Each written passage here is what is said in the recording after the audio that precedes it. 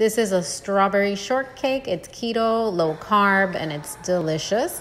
It's layers of my vanilla sponge cake and strawberry jam, as well as some vanilla frosting and some strawberries, fresh strawberries to decorate on top.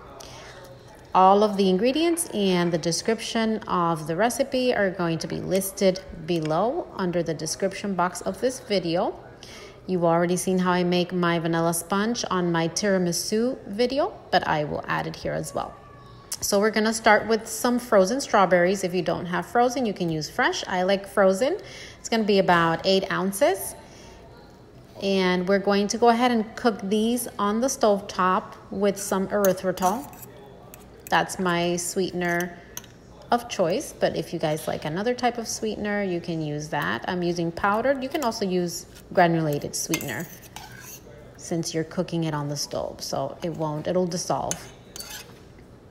I like to use the frozen strawberries because they really do have better flavor, in my opinion, and they usually look much more radiant. I don't know, they look more red. They're beautiful. So you're just gonna cook this on the stove for about 10 to 12 minutes.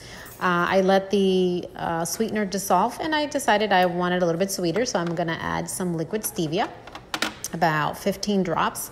And once you add your sweeteners and cook it up a little bit, you wanna taste it to see if you wanna add more sweetener or not. But keep in mind, once this cools down, it's going to be sweeter, okay?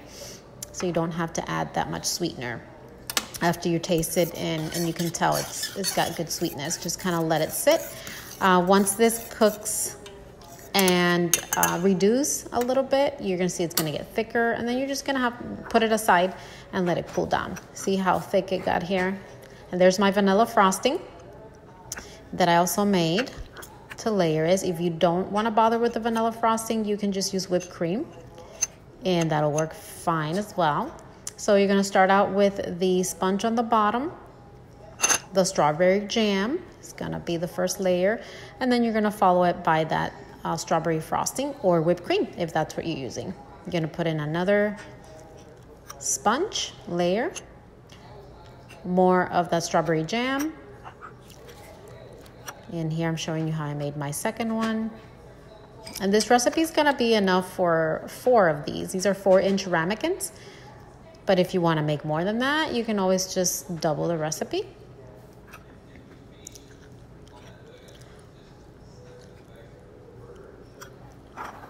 And so you're going to finish the dessert by putting some of the vanilla frosting on top, or whipped cream, again, if that's what you have. And you can decorate these with some fresh strawberries once you get ready to eat them. You can see I had leftover of the ingredients. And here it is with the strawberries on top. You guys, it's really delicious. Thanks for watching. I hope you try it.